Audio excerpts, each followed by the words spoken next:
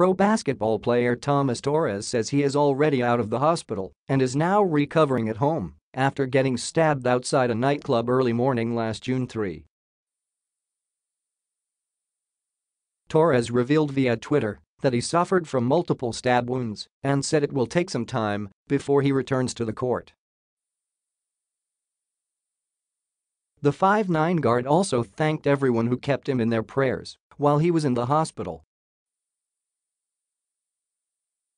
Torres is one of the 3 former DLSU Green Archers who were victims of a melee outside the early night bar at the Fort Strip in Bonifacio Global City, Taguig. The Mandaluyong El Tigre signee in the MPBL reportedly shouldered the brunt of the attack by Edmar Lacanlale, 40, and Willard Balisi, 37, the 2 suspects who are now detained and are still pending investigation. Torres was the 32nd overall pick in the 2017 draft by the Magnolia Hotshots, but was not signed.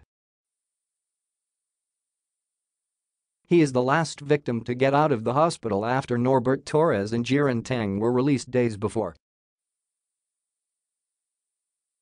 Teng, a player for the Alaska Aces in the PBA, revealed last July 8 that he was out of the hospital and is under close observation at home.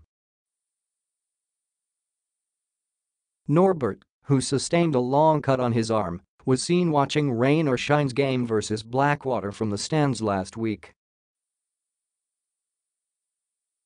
The 3 were all former players for De La Salle University, where they won the UP Season 76 title together.